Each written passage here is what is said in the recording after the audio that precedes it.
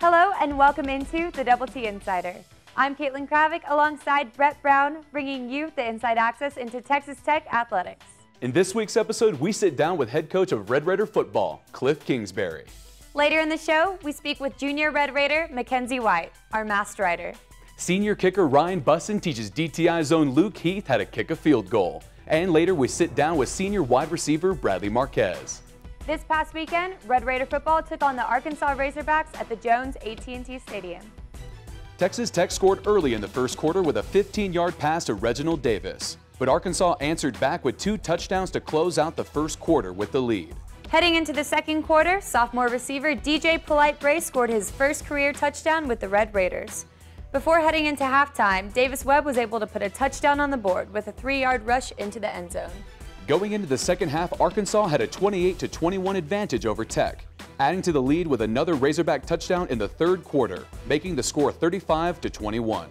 Before heading into the fourth quarter, Jakeem Grant caught a 39-yard pass for a touchdown. The last time Tech would score before falling to the Razorbacks with a final score of 49-28. When we come back, we sit down with sophomore quarterback Webb. Double T Insider is brought to you in part by Plains Capital Bank, a proud supporter of Texas Tech football. Ride with the good guys at Plains Capital Bank. Texas Farm Bureau Insurance. Visit RedRaidersContest.game to register to win cool fan experiences. And by Texas Ford Dealers. Visit your Texas Ford dealer today. Ford is the best in Texas. Welcome back to the Double T Insider. I'm Alexandra Haley. This week, we feature Red Raider football's sophomore quarterback, Webb. Third and a yard, handoff. No, Webb keeps it himself, goes right side, leans into the end zone. Touchdown, Red Raiders. Webb, sophomore quarterback. Coach Kingsbury called me and said, I remember seeing you at Prosper High School. I remember talking to him, and I knew you're the quarterback at Texas Tech, committed, and I'm so excited for you to come into Lubbock, and I want you to come to Lubbock this weekend for an official visit. So I said no to TCU on the official visit and came to Texas Tech instead. It was a good connection, I guess. Just he's a coach's kid. I was a coach's kid. We both are driven, hard workers. Both play quarterback at Texas Tech. Both have similar interests and similar likes, and just I can talk about anything. He's like a dad away from dad for me because my dad was a coach, and I've always had that my whole life, and now my dad's not around, so I guess Coach Kingsbury kind of fills that void. That's probably the biggest relationship we have. It was a rough little couple weeks for me, not being named the starter, losing 40-something pounds and stuff like that. My parents didn't blink an eye. They loved me every second of the way, and just telling me, it's a couple weeks of your life, that's it. After that, it's not how you start, it's how you overcome, it's how you adversity, it's how you finish. So just finish strong, so that's what I was trying to do. Coach Dennis and Dana, the nutritionist, just working my butt off, eating 5,000-6,000 calories a day, and yeah, it's a lot. Overeating and overworking in the weight room, and just working really hard this offseason, trying to do something I've never done before. I know Division I, Big 12 football is not the YMCA. Everybody's going to try to fight for your job, and I know Pat Mahomes is trying to be a starting quarterback here. He's a great friend of mine. We go golf, we go out for dinner and stuff like that. I see Kenny Williams. He's going to be a 2-year captain for sure. He's probably the biggest leader of our team. He's the heart of our team, and Brad Marquez has stepped up, and I say Pete Robinson, Jackson Richards, guys like that have really stepped up on defense. So I'm really excited about our leadership this year. My biggest goal is to be the best teammate in the Big 12. I like to do that. It's kind of like my deal. I like to do. I hang out with just not only Brad and Kay play video games all the time. I go out to Brandon Jackson's house. I go over there to Jared Catcher's house and just go out to eat with them and stuff like that. But probably video games and food. I like music and movies. So I like a lot of things actually. I'm not worried about the game plans and schemes and everything because I know Coach Morris and Coach Kingsbury have that under control. I'm really excited about how relentlessly driven this team is to maximize their potential. Last year we had a lot of potential. We had guys like Jace, who were second-round draft picks, Kerry Hyder, New York Jets, Will Smith, a draft pick, guys like that. But as a team, we didn't maximize our potential. And I feel like this year we have 11 guys on every single play on the field who are ready to maximize their potential. Coming up next, we sit down with head coach of Red Raider football, Kliff Kingsbury. Double T Insider here with head coach Kliff Kingsbury. Kliff, how are you doing today? Doing well. Good to hear. There's an infamous photo of you from Preakness that, of course, we have to talk about with Mike Tyson and Tom Brady. What's more intimidating, taking 2 freshman quarterbacks to Norman or talking to Mike Tyson? Talking to Mike Tyson, definitely. That was like the guy growing up, the most feared man in sports, and so to be around him was a little intimidating, but he was really gracious, really nice man. All right, so speaking of quarterbacks, let's talk about Davis Webb a little bit. How would you grade his progress? It's been tremendous. I'd say as good as any improvement I've been around at that position. Just from where he came last year to what he was doing this spring, it was awesome to watch, and it's a credit to him and his work ethic, and then the players around him. We got some great receivers and great O-linemen around him, and so it's all come together. He actually spoke with us earlier and talked about you as kind of almost a father away from home for him, just a big role model. How would you kind of describe your relationship with him in that aspect? It's grown. We're both coaches' kids, so I know what he was around growing up, and he knows what I grew up with. And you know, last year there were so many ups and downs dealing with young quarterbacks, and it's the wins, the losses. You just grow together, and I appreciate what he's about, his work ethic, and his belief in me. Besides the new recruits, who are some of the guys that we didn't really see last season that are going to be able to contribute this season? Yeah, I think, you know, Jakeem Grant's a guy who played some last year, but will have a much bigger role in our offense. Brad Marquez, same way, kind of split some time last year, but will play as many snaps as we can play him. And both those guys are tremendous wide receivers that they're going to have monster years for us. And speaking of Jakeem, do you compare him ever to Eric Morris or Wes Welker? He's you know, that talented. He's a little quicker, a little faster than those guys, but he's got a chance to be a special player around here. So why should any other team in the Big 12 be afraid of Texas Tech this season? We'll let the play do the talking, but I will say that I expect us to be much improved. I think year one, we all learned from coaching staff on down and made a bunch of mistakes, and hopefully we can correct those and be a better team this year. All right. Well, thank you so much, Coach. Thanks for having me. Stay tuned. Coming up after the break, we bring you Don't Set the Technique with Red Raider Football's Ryan Bustin. In this week's Don't Sweat the Technique, Red Raider Football's Ryan Bustin attempts to teach Luke Heath how to kick a field goal. I'm Luke Heath with the Double T Insider, and we're here doing Don't Sweat the Technique with Texas Tech kicker Ryan Bustin. Ryan, man, we appreciate you coming out today. Really, thank you a lot. He's going to take us on the in and outs of how to kick a field goal. But first, I got a couple questions to ask you, man. I know kickers are very, very superstitious people. You got to have some kind of superstition you do before each kick or before each game. I don't have really a picky one. I would say just make sure I put my left sock on first, then my right sock, then my left shoe, then my right shoe. That's probably about as superstitious That's about as superstitious as you get? Okay. And then I also know you're a senior on the team. Being an older guy on the team, how does that affect you? Do you feel pressure to help the younger guys out and show leadership more so? You know, definitely so for some of our younger kickers.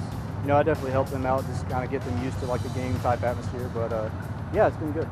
Absolutely, man. Well, Ryan here is going to take us to the mechanics of kicking a field goal. Lined up with the ball, and you'll be here. You'll take your 3 steps back. So 1, 2, 3. Then once I'm back here, I'll make sure I'm lined up with my target. Then from here, I'll take 2 steps over. Let me get out of your way, yeah. You're a lefty. Yep. And then from here, I'll take a jab step. Then I'll take 2 steps, and I want to go towards my plant. Now, a jab step, what is a jab step? A jab step's just a little short step right here. So you're literally just going to take a little... Yeah, it's just like a little half step. Okay. And from there, I'll take my next step, and my next step will be my plant foot. And then from there, I'll just drive up with my target. All right, let's show us how it's done. For 3! That's good, man. Yep. Well, let's see if I can give this a try. I don't know if I know too much about it, but I don't think I've ever made a field goal in my entire life for you viewers watching at home. You a lefty or a righty? I'm a righty. Walk me through it. Where should I kick the ball on my foot? Like the middle area? Should I go toe? Somewhere around right here on the foot. Right here in the middle of the foot? Yep. Okay, and then for the ball wise, where should I kick on the ball? Do I aim for the middle or should I go low?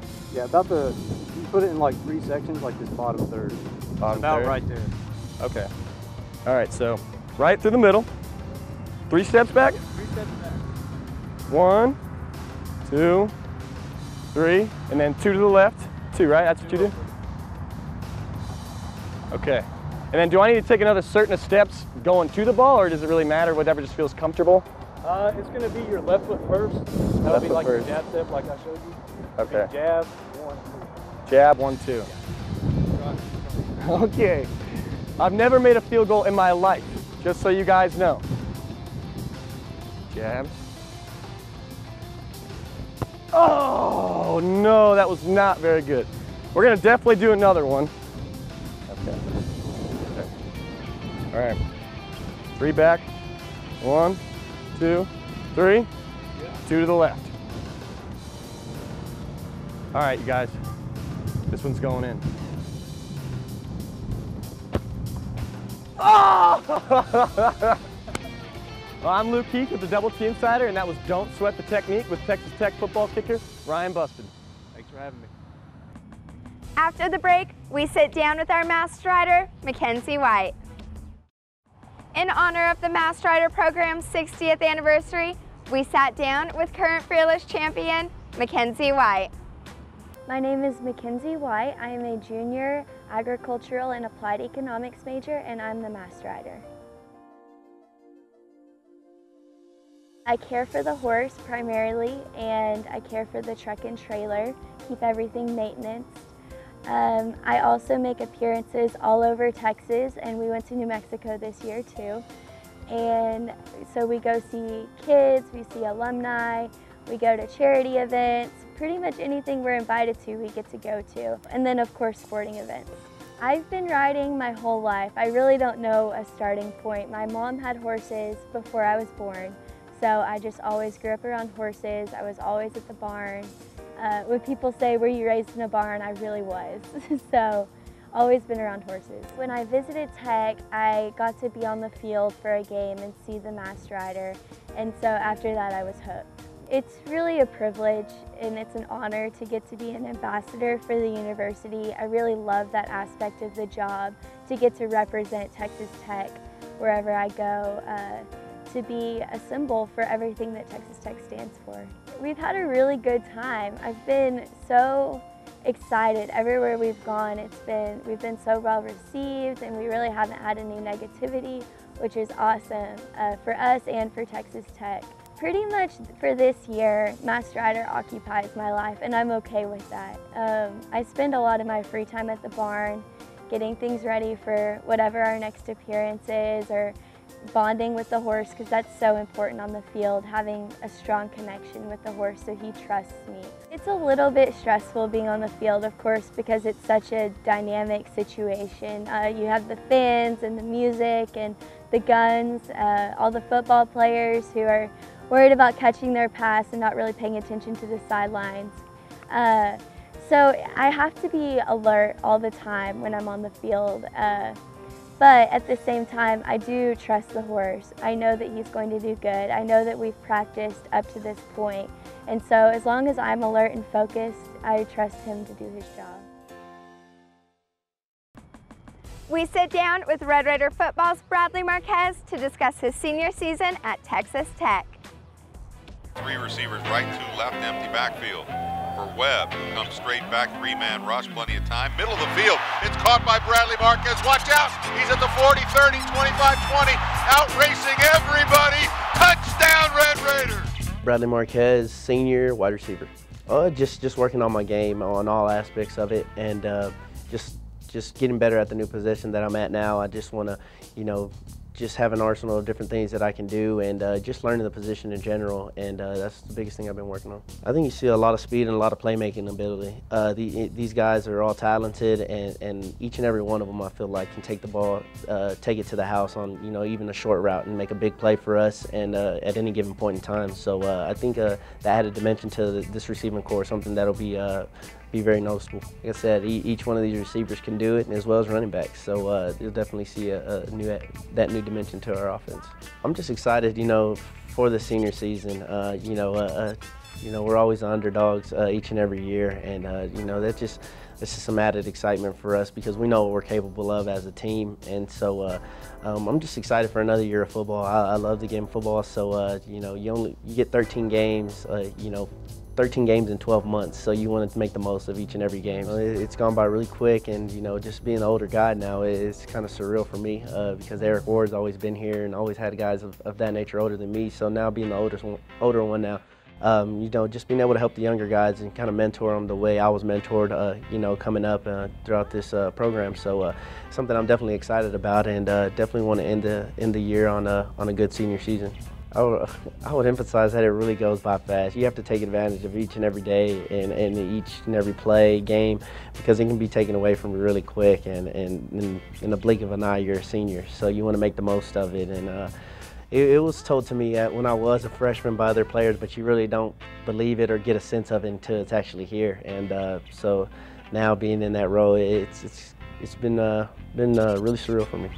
Yeah, just probably just being around the guys, being around everybody, being in that locker room, and you know, this is the time when a lot of people grow up and you know and start their real lives. So it's something that I'll definitely miss, being around everybody. Yeah, I think the biggest thing is probably just coming out of that tunnel in the smoke and just having the Jones erupt. I mean, there's just no feeling like it in no other place like that in football, and it's something that when you come down through that smoke, you know it's game time, and we're excited. We're excited about to get that going this year.